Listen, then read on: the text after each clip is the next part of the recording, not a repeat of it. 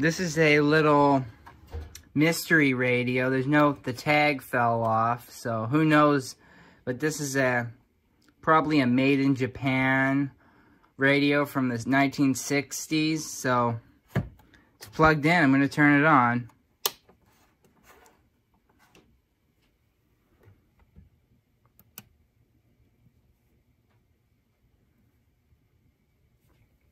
Super cheap. Like minimalist design. There's like almost nothing inside it.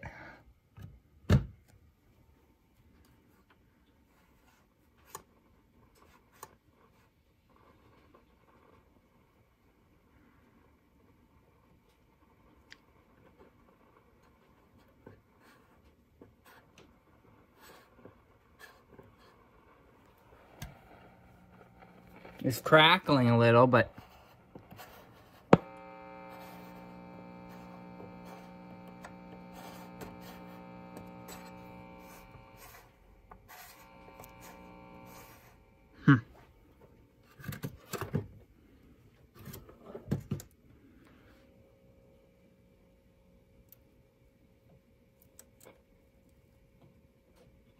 these radios with the circuit boards, these are just known for being horrible. The tubes get super hot, the tube sockets bake, the circuit boards bake, solder connections break. Wouldn't be surprised if it's just a loose tube.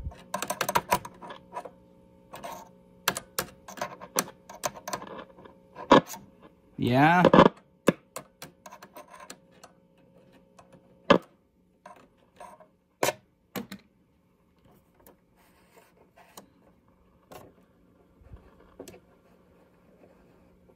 Still not getting anything, but it's making noise. Come on.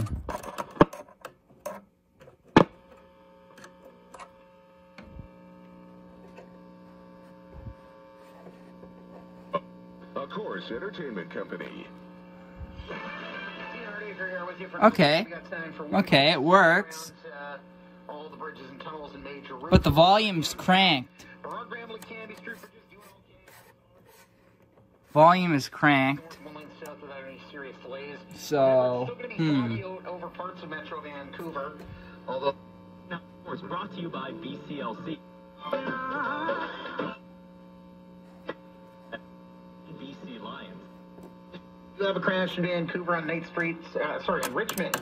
Knight Street heading south of the bridge here towards the 91 turn. One of those exit ramps blocks. You're down to a single lane. I'm not sure which one it is, but approaching the 91 exit to head east or west from Knight Street southbound, a crash there blocking one of the lanes. So there it is. Comes apart very, very easily. There's 5 screws in the entire radio. The speaker isn't even held in with screws. It's held in with those little push washer things. I'm not going to bother taking that out. There's enough wire here for me to pull this out. The volume control's held in with 2 screws, and then there's 1 screw in the tuning capacitor. The chassis, the little circuit board slots into 2 rails. That's it. Like, look at this. There's nothing on here. There's something looks this. Yeah, a blown out AC line capacitor. It looks like someone cut the lead off of it. That must have been fun when that thing went off. And then we got the rectifier audio output tube, the detector and preamp, and the IF, and the first tube, whatever that is. And then we got the filter capacitor, tuning capacitor, antenna, 1 paper capacitor, or is that one of those ceramic ones? And then a few disc capacitors, and this thing, this couplet thing, this has a bunch of resistors and capacitors in it. But I'm going to flip it over and look for broken solders, because that's what I think it is. Because the problem is the tube sockets. All I do is move the tubes around and it starts working. working properly. The World Bank predicted in 2020 that demand for critical minerals will rise 500% by 2050. It's very loud now. It's just the tube sockets. They're horrible. Baked. Super baked. I might need to try and tighten the pins or tighten the sockets, I mean. That might fix it. But it doesn't need any capacitors because it only has like 3 of them. I looked it over and I found a few suspicious looking solders, so I reflowed. I reflowed all the solders on the rectifier and audio output tubes because they just looked baked. I'm going to put it back together now and we'll see if it works. It's just the tube sockets are so baked, you know. There's nothing I can really do about that unless I put new tube sockets in, and I'm not going to do that. You know, that would be stupid.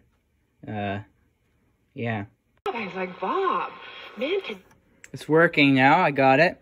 Just those broken solders and those horrible tube sockets. How to control, you know, 2-year-old.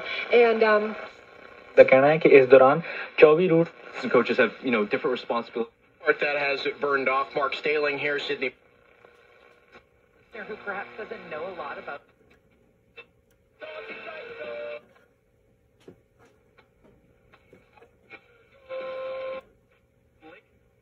John Stoll says these votes can occasionally be seen as a Political barometer. Public's mood. It really depends on the timing in relation to the general election cycle. And in this case, it was just over a year ago that the region re-elected a Liberal.